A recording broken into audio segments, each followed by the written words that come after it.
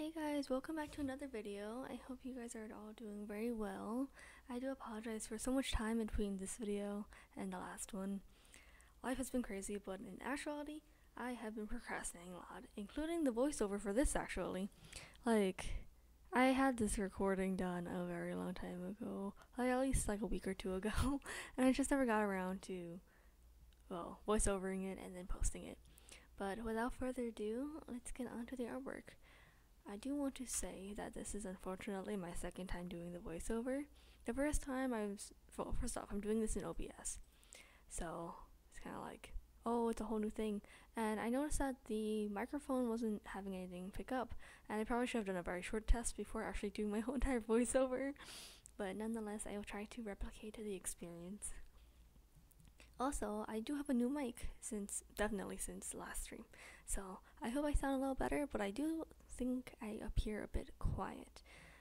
Anyways, we will talk more about that. But first into the artwork, thumbnailing. Oh, that's so fast. And then enlarging the thumbnail and figuring out the pose. So, I remember last time that I was very concerned about the time limit of how much time I would have, because I was doing my voiceover through Capcut, I believe, or it was through Lightworks, whichever I was using to edit. But I think I am going to be moving over to Capcut most likely, just because it feels a lot more user-friendly interface-wise. But so another issue I realized was that I could not see the whole entire screen because I don't know, it's just the way the editing software was. But I realized that on OBS there's a full screen display, so now I can see in real time, and I see that we're moving on to some very, very poor line art for the chairs. But if you couldn't tell, which I wouldn't be surprised if you couldn't, because not gonna lie, it's not great. But it is me at a hockey game, because my college is sort of ish known for their hockey, and while other sports are very important for our school, and we're actually pretty good at other sports too, hockey is a big one. And also ice skating is a lot of it's a lot like an ice skating club. There's open skate every other week. And there's a club hockey team, and there's men's hockey team, and I think there's a women's hockey team, and there's a lot of hockey teams. And they go all over the states and such, and they're oh my gosh, their program could be very competitive, like the club hockey team. Oh my god. But I never thought that I would be a type of person that would go enjoy watching sports, because obviously the only sports that I've only really ever seen would be American football, or American football as y'all call it, but we just call it football. But our football is our soccer is football everywhere else. Anyways, we gotta love the different words we have that different countries have for the same thing.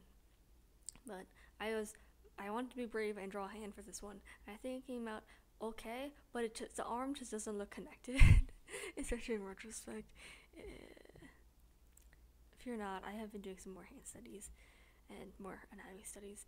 But I think another main thing was that I recorded the time lapse for this, and I was also recording my screen for this, because at the end, first off, in the beginning, I needed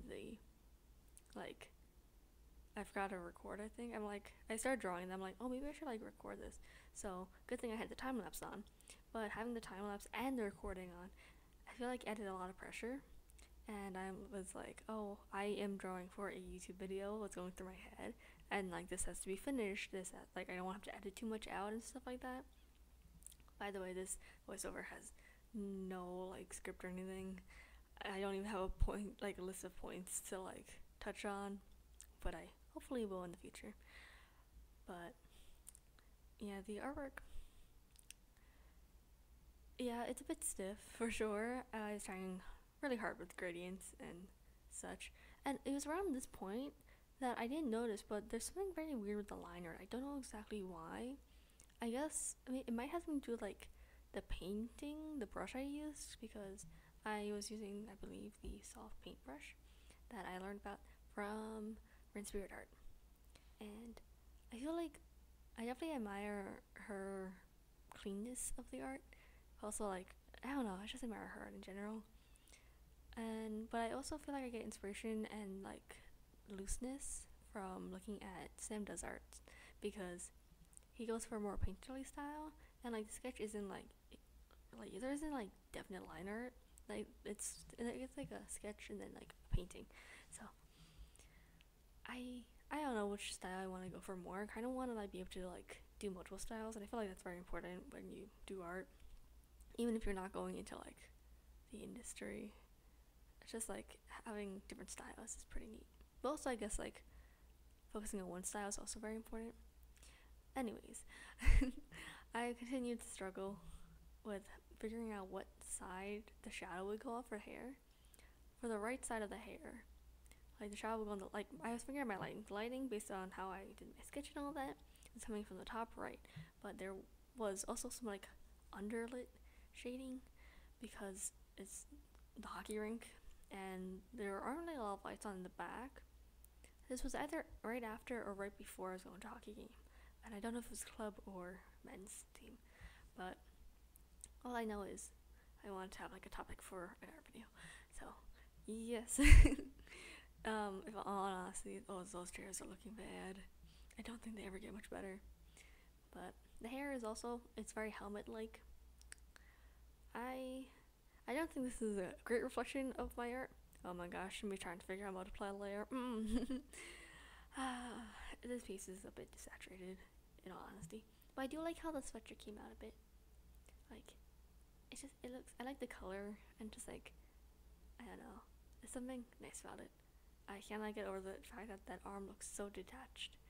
But I kind of do like how I made like the rink reflections on the seats, because the seats were more like plasticky, so they would have some sort of the shine. But oh my gosh, the gradients, my file size probably is so big. Oh my gosh. And then here I'm trying to figure out the highlights, and I'm like, yo, this is how people do highlights. And I'm like, wait, yo, I don't actually like this so much. Let me just like mess with the opacity, just scribble some more highlights on there. It's fine. Add some like cold breath tint, like, I don't know, give more context to the fact that like it's like cold and ice rink. And this was probably around where I was like, yo, wait, why is like the line, like background lines, why are some of the lines like kind of different? Also me writing my name on the wrong layer, we gotta love it.